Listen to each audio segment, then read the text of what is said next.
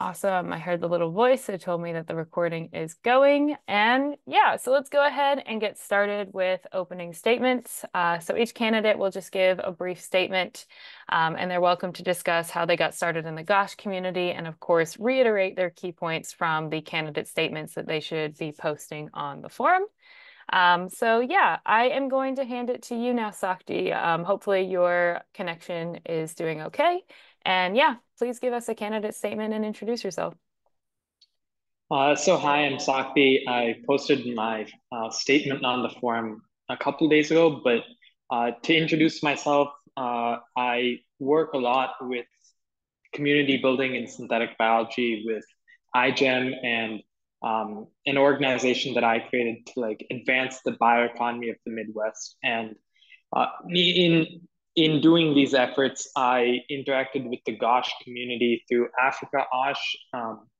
On low cost SynBio educational kits. And now I'm sort of interested in taking my work to the broader Gosh community, which has done a lot of progress on open science, open hardware, and community building as well.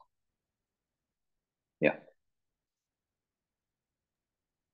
Cool. Thank you so much, Sakti. It's great to have you. And yeah, so thanks for introducing yourself and reading through some of your statement. I'm happy now to move us on to the next section, which is just question and answers. I have a couple questions, but Penn is here from the community, so I'm going to give him the opportunity to ask questions first.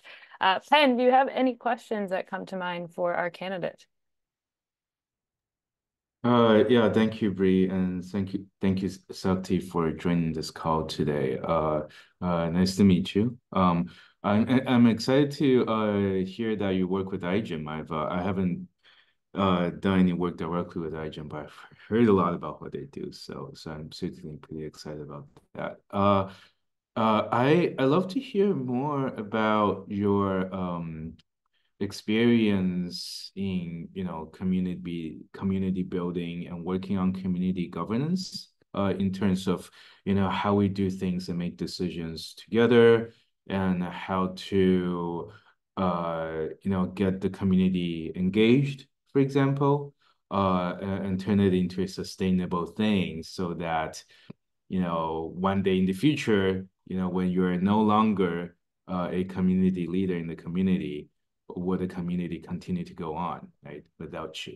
If that makes Yeah. sense. Can you speak to that? So I'll speak to that in two ways. I guess I'll start with iGEM since you mentioned that first.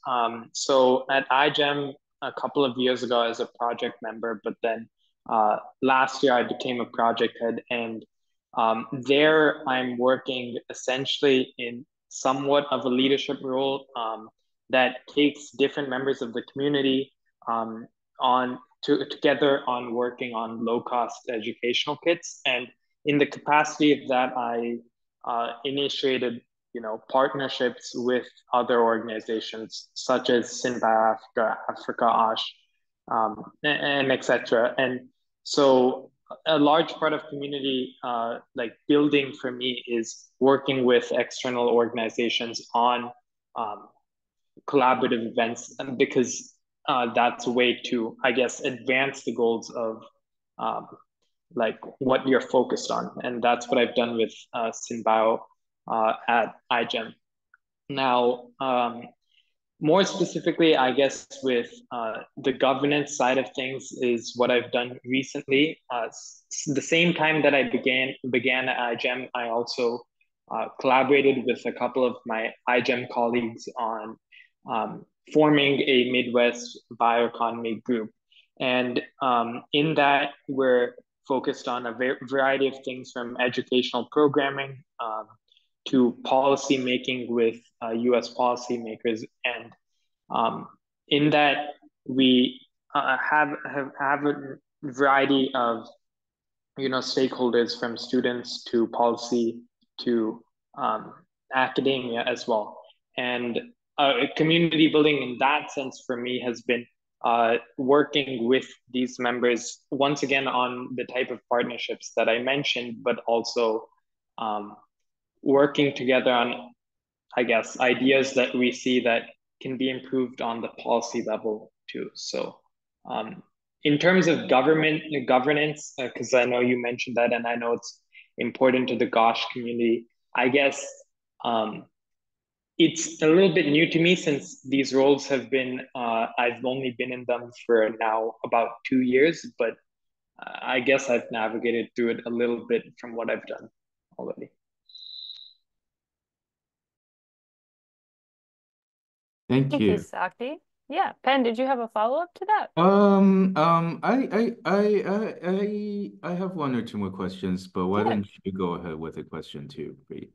Yeah, I mean, one of the questions that I had for you, Sakti, is actually quite related to what you were describing of engaging these different stakeholders, from educators to policymakers and all of these different realms and disciplines that they work in.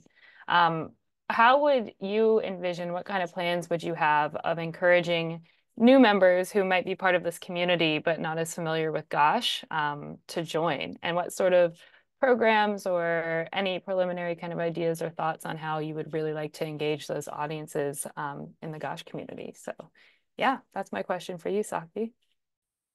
Yeah, so I think last year with actually one of the Gosh like programs in terms of grant funding, I uh, kind of proposed this for my iGEM work, but a large part of like getting new people into the community for me would be targeting younger students, especially because generally, I guess they're the ones who are not as aware of communities such as Gosh or iGEM or etc. So a large part of that for me is reaching out directly to institutions, whether they be high schools, community colleges, and four-year institutions, and reaching out to their students because they generally tend to have the interest in initiatives like these, but they might be apprehensive not to join. And making that effort to reach out to them is some of the stuff that I've done with what I'm currently doing, and something that I plan on doing so for the Gosh community. And then to address the other point of uh, keeping like new members who just joined the community engaged with the community in general, I would say a large part of that for me would be um, seeing seeing how Gosh can apply in their community. And part of this, I guess, from my own perspective, would be like the regional events that I know Gosh has done with Gosh and Africa Gosh. So that part would be a way of, keeping Gosh members who may be new in the ecosystem. But yeah. Thank you, Sakti. Pen, what were some of your questions? Right. Yeah. So I feel a big challenge for the global Gosh community right now is that previous sources of funding have dried up, including the fact that in a couple of months, Bri will no longer be with us. Um, and I think, the challenge is fundraising for Yep. Gosh activities in general, and specifically the in-person gathering that people are planning for next year. So with all of that said, I'd love to learn about your previous work at iGEM and other communities. And in cases where fundraising was required, Yeah. do you have any experience you can bring from Yeah. that in this Yeah, case? yeah, and it's a great question you asked, and I do have experience with that. So, do you have any other part of your question, or can I just answer? Do you No, have any other? yeah, I think that was my question. Okay. Oh, okay. I Yeah. just wanted to make sure. So yeah, I do have experience like already raising grants, but I am like with my collaborators working on bigger governmental grants in this coming year. But to speak on what I've already done is leverage some platforms that you may be aware of, such as Experiment. experiment. And then also it was previously actually Gosh that funded the low-cost educational kits that I did with iGen. But a large part of, like, I guess my own experience in these initiatives has been writing grants, or submitting grants and then receiving them. And even now with my initiatives, I've been, most of it's been writing grants so that we can get funded for next year to work on initiatives like the Midwest Bioeconomy and the low cost educational kits. So I would say, yes, I have a lot of fundraising experience and grant writing experience, and I'm planning on doing more of that next year. So in terms of Gosh, it wouldn't be too far of an extension for me to contribute to efforts in terms of fundraising or grant funding and that sort of stuff. Thank you, Sakti. Hi, sorry. I was answering the doorbell, but I kept the audio on, so I was listening. Thank you, Sakti. Was there another question you had as well, Pen? I think it was, but yeah, why don't we take turns? Did you have Take turns? Yeah, definitely. Yeah, so I guess, Sakti, if I were to ask you, how would you imagine the Gosh community to evolve and grow over your 2-year term if you were elected? So 2 years from now, how would you imagine the Gosh community? So I might be getting a little bit repetitive here, but one part of that, I guess, it would be, first of all, with expanding its outreach and um, having it having more younger students involved in the community, so that in terms of longevity, Gosh can continue to grow as a community if it has more representation of students in the community, but as well as potentially early career individuals. And then beyond just engagement, I would want to see a continued focus in terms of, like, the open availability of ideas being shared regarding low cost projects, as Gosh has done currently, but I guess an increased emphasis on that throughout the next 2 years. And then I guess just bringing it in touch, the Gosh community, closer with other similar communities that have been working on either open science or um, hardware or STEM education and all of that.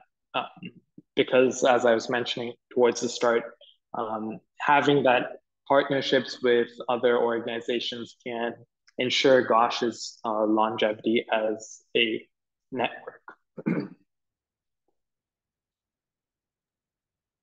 Thank you, Sakti. Pen, I'm going to hand it back to you.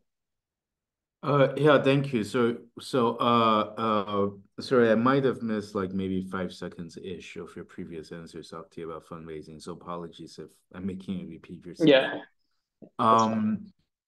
But I know from my experience on the Gosh Community Council a couple of years ago, and also just the fact that I happen to know some current community council members.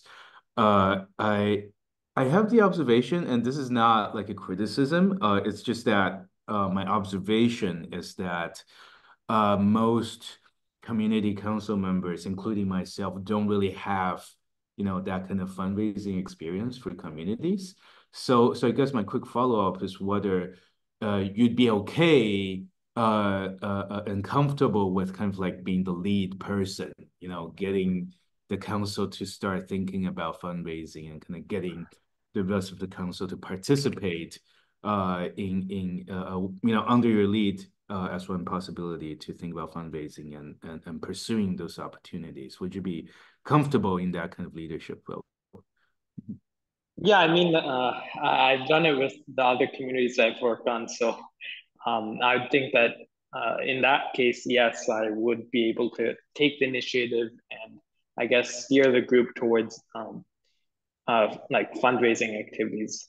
I did also, I think this was part of your previous question that I didn't really respond to, but I think it was you mentioning actually the in-person gatherings and the funding being Mm-hmm. limited for that.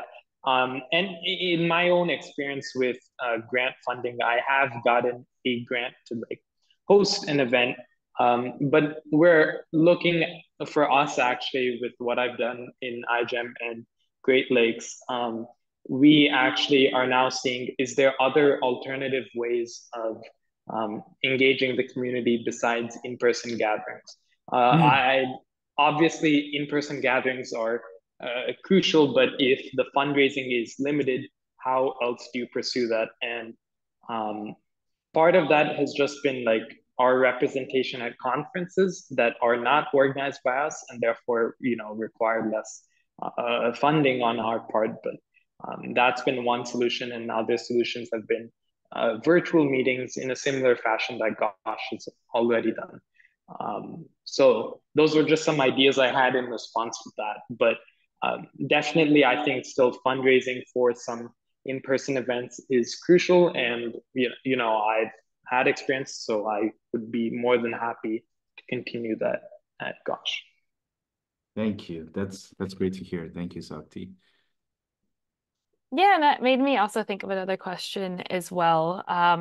So we've talked a lot about imagining kind of new futures and how situations might look, and new and emerging kind of groups and things like that. But in terms of kind of existing work that's going on in Gosh, and I think more specifically to kind of the existing working groups or programs that go on. Are there any in particular that interest you in being involved in? Oftentimes, council members may join some of the working groups that are on the forum or get involved in existing community projects. And examples that I can think of are the Gathering Working Group, the Ambassador Program Working Group, and groups of people on the forum that work on the floor or that work on the roadmap. Yeah, and there's much more than just those three, but is there anything in particular in Gosh that you'd like to get more involved in that is already established?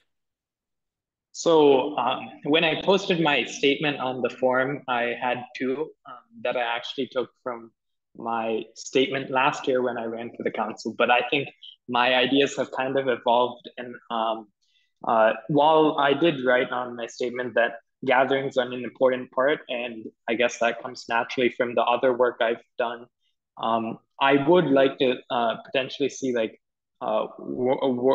collaborating on the first of all, the fundraising aspect of Gosh and that domain, but also maybe the roadmap, as you mentioned. Because I think even at iGEM, alongside iGEM ambassadors and other iGEM members, we're working on a roadmap for iGEM in the coming years for the next 10 years. So thinking about that leads me to also want to contribute to that at Gosh, especially with 2025 being a critical year for Gosh. Um, yeah. Thank you. Pen, do you have any other questions? I do have another question, but it's at the tip of my tongue. I can't quite get it out at the moment. I just had it in my head and then now I kind of forgot. So I might need a moment. Do you have another question, Bri? Um, I'll think about it a little bit more, but I think I've asked pretty much all the questions that I had prepared. But if you still want to take a minute, Pen, to think about your question, feel free. Yeah, I couldn't remember exactly what I was going to ask, but another one is kind of appearing right now, which is um Um, uh oops. one of the oh sorry, were you going to say something, Bree? I don't know if it's my connection or Sakti's as well, but you're breaking up a little Okay. bit. So I'm going to turn my camera off and see if that helps. And then Oh, maybe you can try sorry, again. sorry. Uh, yeah, maybe I can turn myself off too. I was gonna say that I know one of the challenges I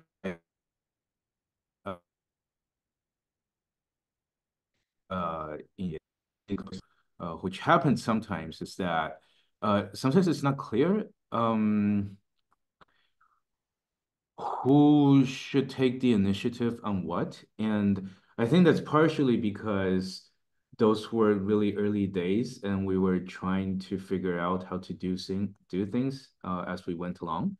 Um, but I guess, my point is sometimes, we would have a long meeting and we would talk about a lot of things, but it's actually not so clear. Like, okay, so what do we do now? Or who should take the lead on something? Or there was that kind of atmosphere just where like it almost seemed like we were just waiting for someone to take the initiative, and then no one was forthcoming, if you know what I'm saying. So just this kind of like interactions, the sometimes happens, and I don't know whether, from your experience, you can speak to how to kind of get things moving, so to speak. Yeah. Mhm. Um, So I'm drawing back to iGen with what we're doing with low cost educational kits. We have had that experience, at least amongst actually the project heads team, which I was one of the early, I guess, uh, project heads. And with some of the newer project heads, yes, we've had this issue of engagement and, like, what do we do next after we've had a meeting? And Mhm. it's been either me or I guess a couple of other senior project heads to kind of chip in with ideas. But I have, I don't know if it's a good or bad thing, but I have a lot of experience having to be the one to um, get the uh, get the group moving with either maybe a grant or an event planning or anything of that sort. So uh, Mhm. it wouldn't be the first time. Once again, I Okay. don't know if I don't know if that's a good or bad thing, but I definitely would be able to do that, and it's been something that I've done before. So Okay. Okay, great. That's good to hear. Thank you. Uh-huh. Yeah, I do believe that, gosh, is certainly not the only place that would be facing challenges like this. Um, so yeah, knowing that you have to experience dealing with it is reassuring. Thank you.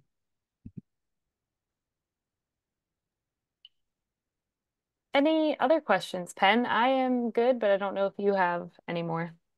Uh, good point, Bri. I can't remember the other question I was gonna ask before, but that's okay. Oh, what about this though? Okay, sorry. One more kind of random question, which is uh uh uh uh I I I'm as you may have discerned, I think about governance a lot.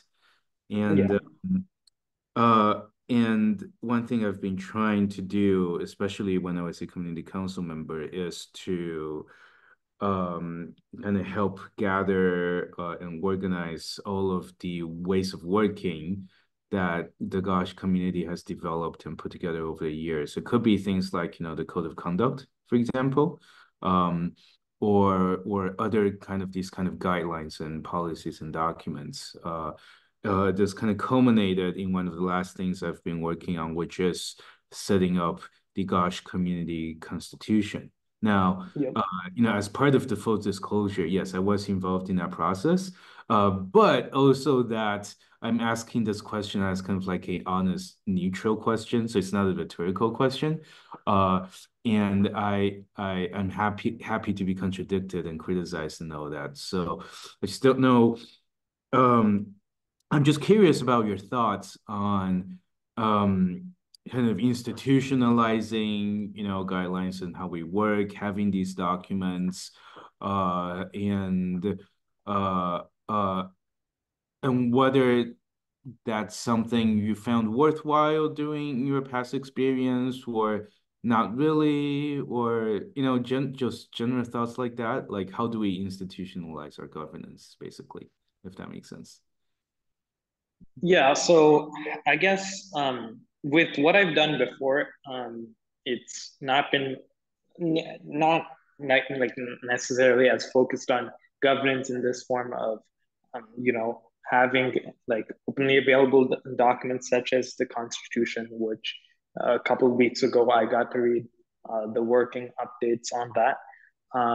But I do think with a community like Gosh, it's valuable to have documents like these, and with input from the public forums, which I know there's kind of talk right now about in forthcoming elections. How does the process work given what happened this year? But I think, given the nature of how I guess Gosh is set up with its forums and with its like open community, I do see the value in having documents like these, with public input, with being publicly available. And although I don't necessarily come from a background having done this, in the 2 years I've kind of interacted with the Gosh community, I do appreciate the fact that things like this exist, an election process exists, because going to kind of our last conversation about, people in the community not necessarily being engaged, especially at like upper levels. It's important, I think, and the key thing that, not to criticize, I guess, IGEM or anything that I've done previously, but it's the main lack of any form of, community engagement regarding leadership and community engagement regarding like decisions affecting the full community. So I think compared to what I've done before, I see the value in this, and also I would be, in the 2 years, looking forward to working with the Gosh Council and then other members on stuff like this, because as I was saying, yeah, I do see the value in Gosh having this compared to other communities. Okay, cool. Thank you. Thank you. That makes sense. Awesome. Cool. Well, I don't have any further questions. And Pen, I'll go to you one more time in case you have another one. Any left? I think I'm good for now. Thank you.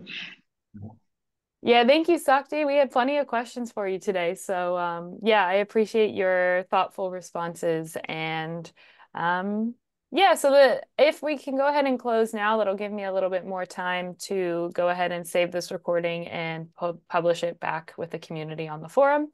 I usually try my best to timestamp as well with different questions and with the candidate statement at the beginning.